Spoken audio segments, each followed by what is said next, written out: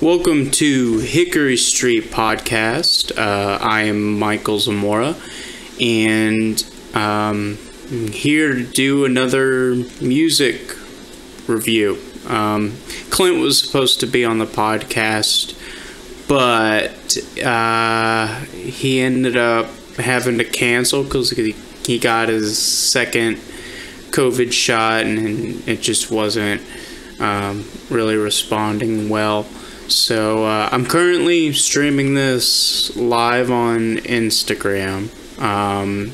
This video is going to be posted probably on Friday, so the following Friday. So if you're watching it on an Instagram, you'll be able to see it like in real time. It won't be like edited nicely with all the video content, obviously, but so I'm gonna go ahead and get into it. There's three bands, three albums that I chose for this review. Two of them are fairly similar. They're at least in the same genre technically, according to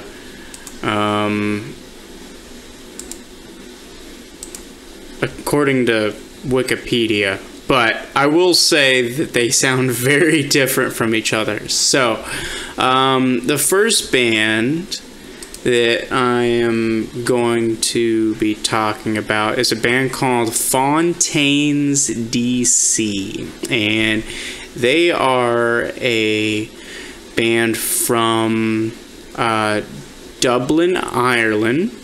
They were formed in 2017, so they're a fairly new band still. They are a post-punk band, and I will say that their post-punk sound pretty much comes from what I would say is like kind of what you would think of like traditional post-punk sound. They got a lot of influence. I was listening to them, and they've got a lot of influence as far as I would say bands like The Who. I hear a little bit of The Clash in there. Maybe some Gang of Four elements. So they draw their influence from quite a few different bands, but the album in particular that I'm going to be talking about is an album called Doggrel. Doggrel. I don't know how to say this. It's Dogrel. Doggrel. And the album was released in 2019. It's 11 songs. It's 39 minutes and 53 seconds long. And this album's very interesting. Like I was mentioning earlier, they draw a lot of influence from bands like The Who, The Clash. I can hear a little bit of Gang of Four in there. I'm sure there's other stuff that maybe some other people could catch just kind of listening to them, but they've got a very diverse sound.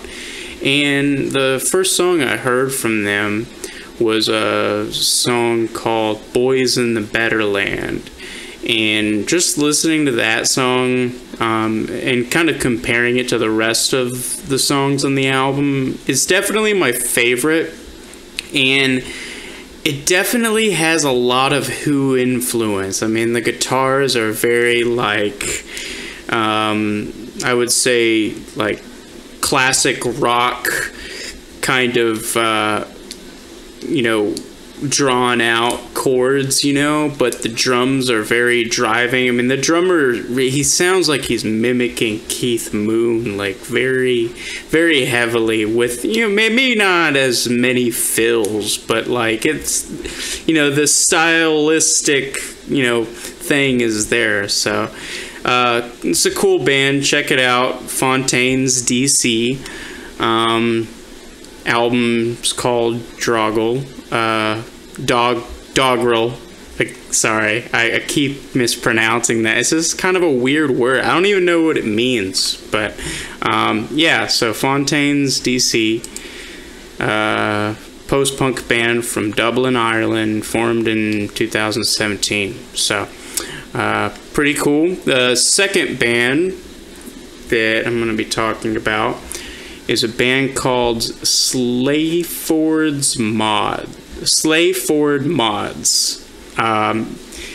This is an English post-punk band formed in 2007 in Nottingham. Now this band, I wouldn't even classify them as post-punk, just based off of the album that I listened to. The album is called, what's it called? Austerity Dogs. This album is very interesting. The best thing I can kind of compare it to is like trip hop, but like very minimalistic, like 90s like rap hip hop influence. It's very interesting.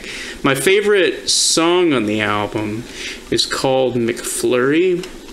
And the best way I can describe like sonically what they sound like is they sound a lot like Wu-Tang Clan on this album, like production wise. I would say even like Old Dirty Bastards, like solo stuff. Very, very interesting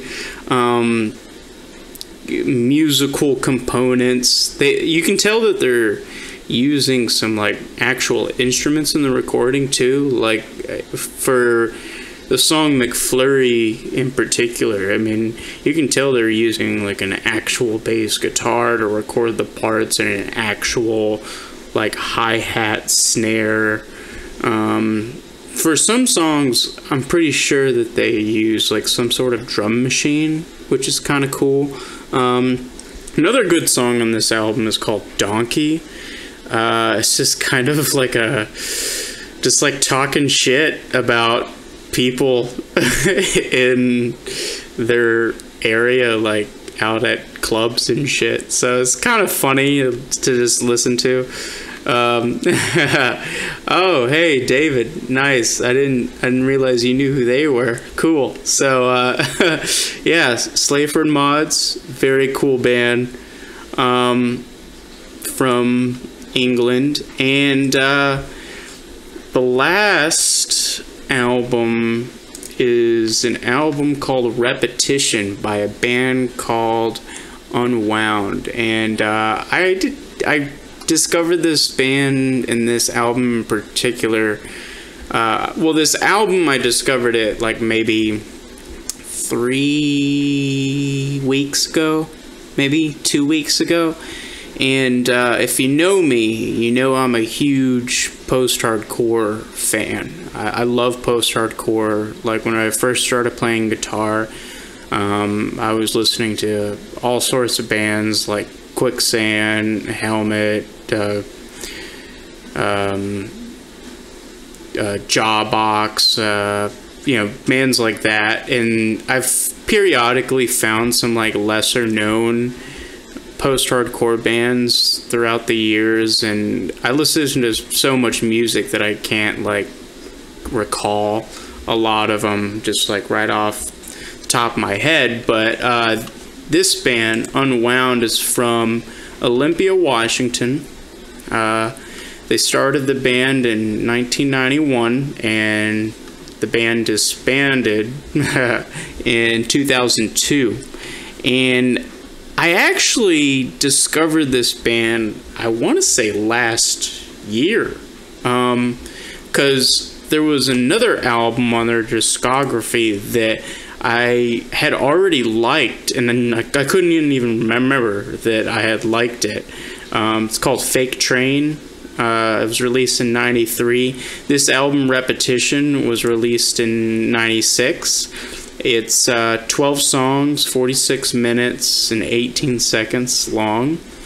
And I just really love the contrast in this album. They have these very noisy, heavy guitars, but these melodies and the lyrics are very just deep and attention-grabbing, and this album has a lot of cool songs on it that I like. I like the first song, which is called Message Received. It's got this cool, like, static intro, and then it just kind of goes into this, like, driving, just noisy feedback, guitar sounding stuff. And then the second song on this album, the third song on this album, and I think it's my favorite, is called Unauthorized Autobiography. Very cool lyrically, and it's got a really sick bass line. It's got a lot of, like, space in the song, so the drums kind of fill it out, and very cool. And then the next song right after that, the fourth song on the album, Lowest Common Denominator. Those are probably my three favorite on this album, but I highly suggest this one, Repetition, especially if you are a post-hardcore fan like me. But their album Fake Train, that album is also very good. So I just really dig this band. So yeah, these are my music reviews for this podcast episode. So thanks for checking in. Yeah. Bye.